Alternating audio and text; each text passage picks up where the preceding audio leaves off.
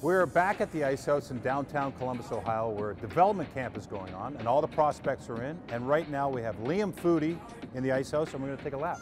Sound good? Sounds good. Okay, this is a year later from being drafted and thrown into a situation where you've got to fly into Columbus. Everything's coming at you fast. What's different this time? Just know what to expect. Like you said, the draft just happened. You didn't know what team you're going to go to. You don't know when the development camp's going to be. So, right from the draft, I left and came right here, and now I knew when it was going to be, and you just know what to expect a lot more. So you saw those guys get drafted last week. Did you feel much more relaxed and feel a little sorry for those guys because you knew what was coming for them? Yeah, I definitely wasn't as nervous. I was at home on my couch, just relaxed, watching it. I was a little bit nervous waiting for my teammates to get drafted, but other than that, it was pretty relaxing. Have you watched the Blue Jackets? You live in Canada, you're from Canada. Have you been able to watch this team closely? Yeah, whenever they're on TV, I try to watch as much as possible, and obviously in the playoffs, I watched their run they did, which was pretty special.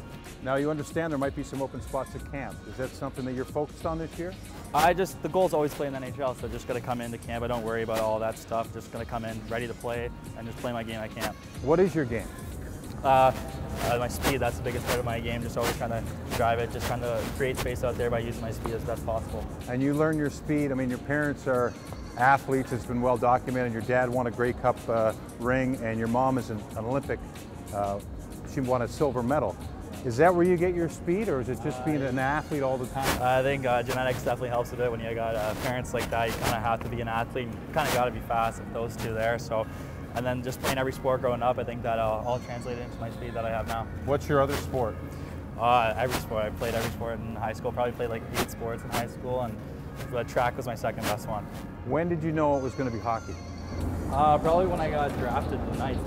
It's such a great franchise, and just getting drafted by them, I was like, this is what I want to do. So that was when you were 15? Yeah.